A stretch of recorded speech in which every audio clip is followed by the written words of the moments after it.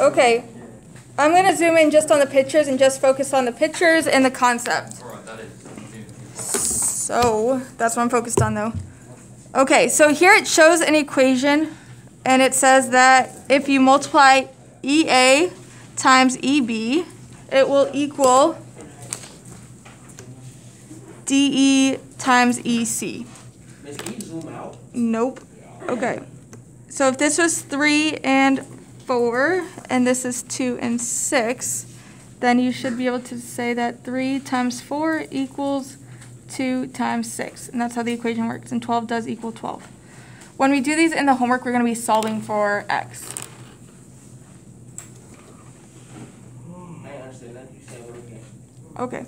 It's just I just posted a process. it on the Oh my gosh. Logan, updates. Logan, can you be quiet, please? Appreciate it. Okay. The next one. So it has an equation right here. I'm going to fill in some numbers. Let's make this 5 and 13, 6 and 9. So we're going to multiply. Write this down. Seriously. Okay. We're going to multiply this segment by the entire length and this segment by the entire length. So it'll be 5 times 18, because 5 plus 3 is 13 is 18, and then 6 times 15. 5 times 18 is 90, and 6 times 15 is 90.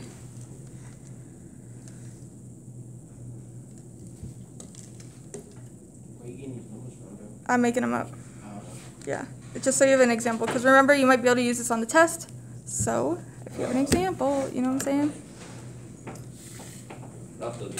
Last one right here, we can square this length, and that's equal to EC times the entire length. So if EA was 6, EC is 2, and CD is 16.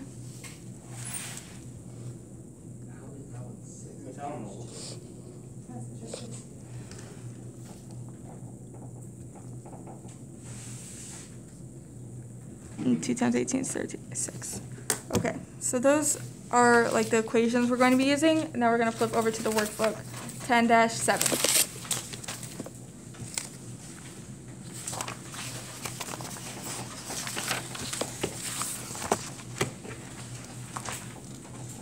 Now I'm going to zoom out. Okay, it starts out really easy. We're just going to do all the easy ones first. Number 1 is going to be 3 times x equals 6 times 7. And then we can solve for x. 3x equals 42.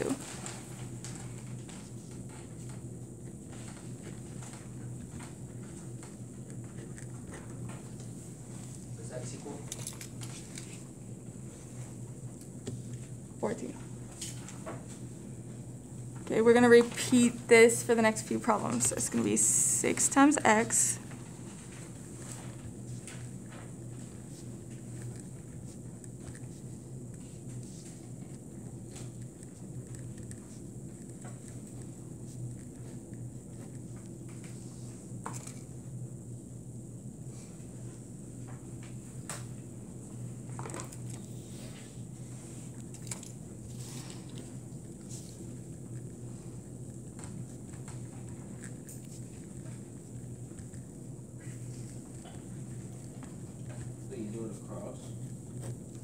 Yeah, it's 18 times x and then 15 times 12.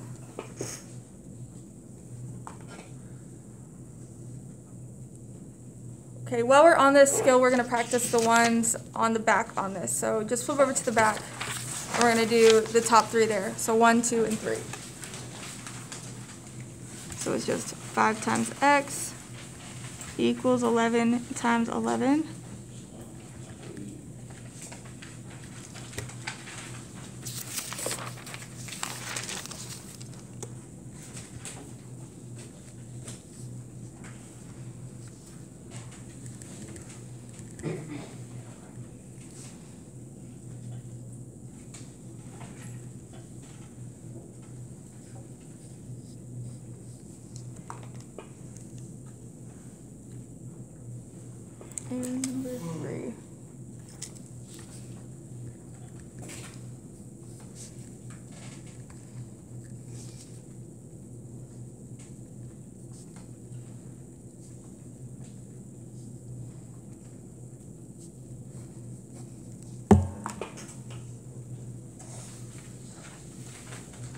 Okay, so we're gonna flip. So those are the easy ones. Now we're gonna flip over to the other side and look at some of the harder ones.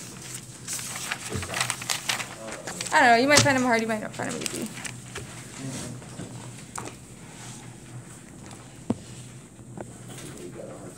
Okay, so on this page, we're not going to do all of them. We're going to do number 4. We're going to do number 6. We're doing 7 and 8. So if you want to like cross out 5 and 9, it'll give you a little bit more room to solve stuff if needed. I know, they're kind of long. The concept's easy. It's the factoring and stuff that gets kind of hard. You won't have to factor on your own, but leaving it out would be a disservice to those that are going into like Algebra 2. It serves as a review of factoring from algebra. So number 4, the concept is you're taking this segment length, which is x, and multiplying by this whole segment length, which is x plus 4, equals, then you're going to take 5 and multiply it by the whole thing, 12.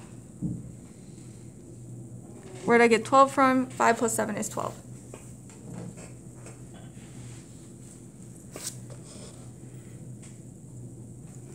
X times x is x squared, and 4 times x is 4x, equals 60. Now with this x squared and the x that's just by itself, we can't just solve for x like we normally would. We're going to have to factor it. We're going to start by subtracting 60 from both sides and getting this whole thing equal to 0. So x squared plus 4x minus 60 equals 0. It's the quadratic from algebra. Okay, so what we're going to do next is factor this. We're going to set up the 2 parentheses and put an x here and an x here. Then we need 2 numbers that multiply to negative 60 that add to 4. And those 2 numbers are 10 and 6. So I'm going to do x plus 10 and x minus 6. Now if this is equal to 0, then one of these has to equal 0. So we're going to set both of these equal to 0 and solve for x.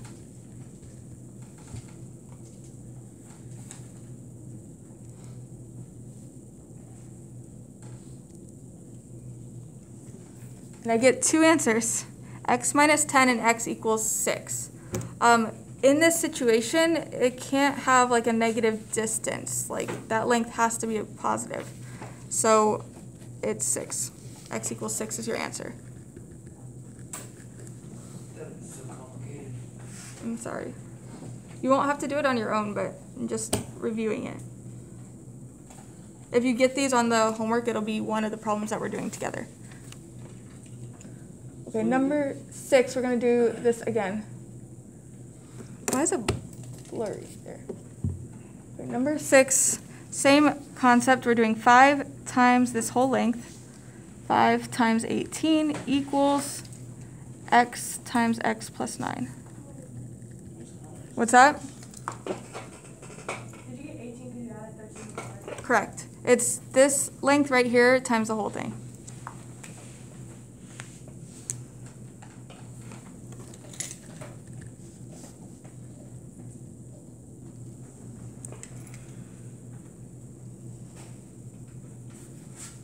Then I'm going to subtract 90 from both sides to get this equal to 0. X squared plus 9x minus 90 equals 0.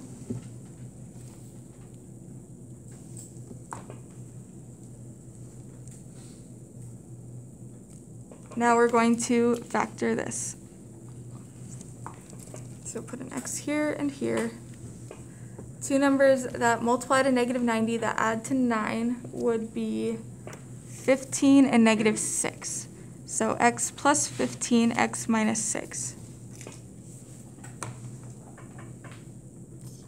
And then we'll set both of these equal to 0.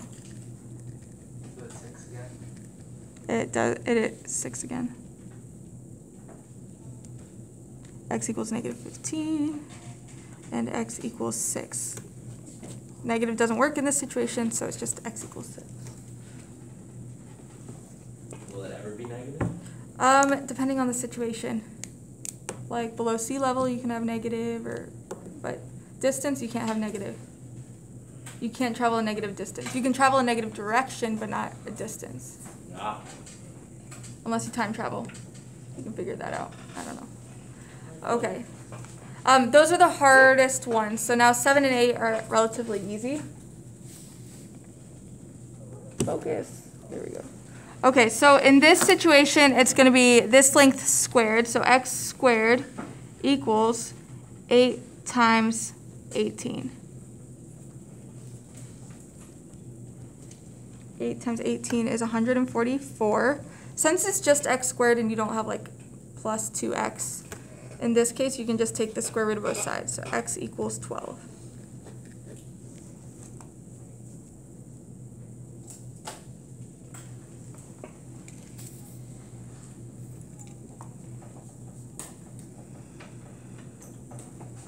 Okay, and number 8 is the same idea. We're going to do 6 squared equals 2 times this whole length. 2 plus x plus 6. So 6 squared is 36. I'm going to combine like terms before I distribute the 2. So this will be x plus 8. 2 plus 6 is 8. And then distributing the 2, it'll be 2 times x and 2 times 8. 2x plus 16.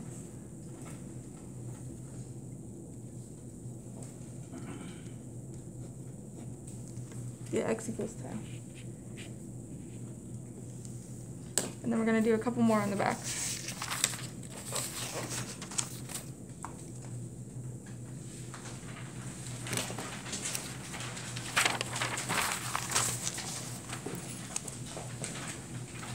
Okay, so we're going to do number 4 and number 8. So you can just cross out number 6 and use that room if you need to. Okay, so number 4 is one of the ones where we're factoring again. So let's just practice it one more time. We're going to do 10 times the whole distance. So it'll be 10 times 18 equals x times the whole distance, x plus 3. Get 180 equals x squared plus 3x. We'll subtract 180 from both sides to get it equal to 0. By the way, Miss Willits used to teach geometry honors, and she used to require all of her honor students to be able to do this. So if you're an honor student, keep that in mind that you should be able to do this. So we're going to factor this out. 2 numbers that multiply to negative 180 that add to 3 would be 15 and 12. Negative 15, or positive 15, negative 12. The reason why I chose positive 15, negative 12 is that would add to positive 3 and not negative 3. And then once you have these factors, set them equal to 0.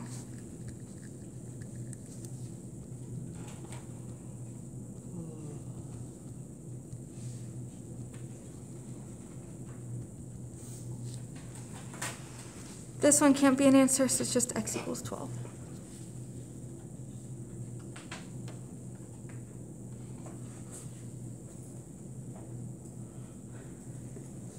And number 8, we're going to do, it's x squared equals 20 times 45.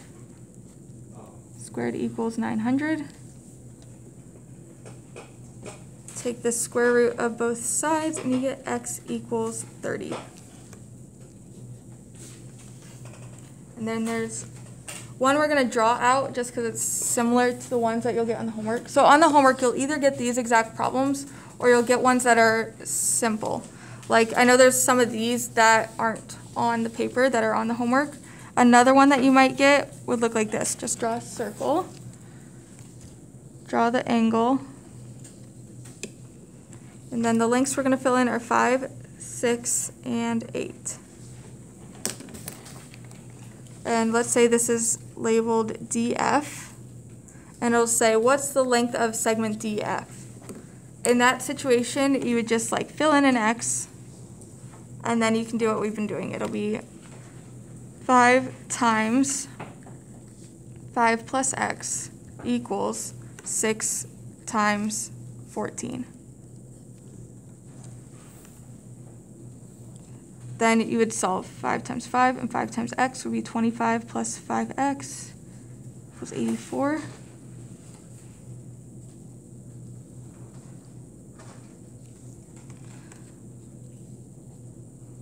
And you get x equals 11.8. And that's it. Okay, so you'll have the rest of the time to work on your homework. If you finish homework, work on Khan Academy.